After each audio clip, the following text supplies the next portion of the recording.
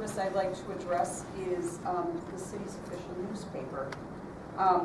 In his November 6th Westward Weekly column, Morrison County Record General Manager Tom West wrote about the election results, including that of the City Council. West wrote, "Of greatest interest locally, however, was what can be called a house cleaning at City Hall."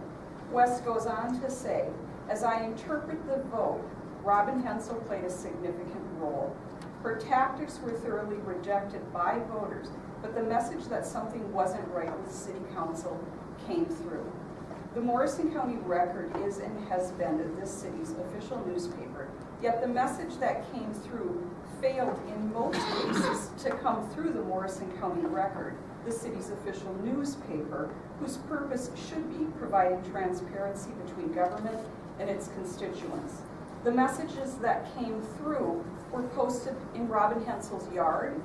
They were taped on her vehicles and her trailers, along with local blogs like Robin Hensel's Blog Spot and my own Morrison County Blowback. The 2014 Little Falls elections very clearly told Little Falls Council one thing: transparency matters to democracy, and it matters to members of this community. Transparency was created by circumventing the city's official newspaper.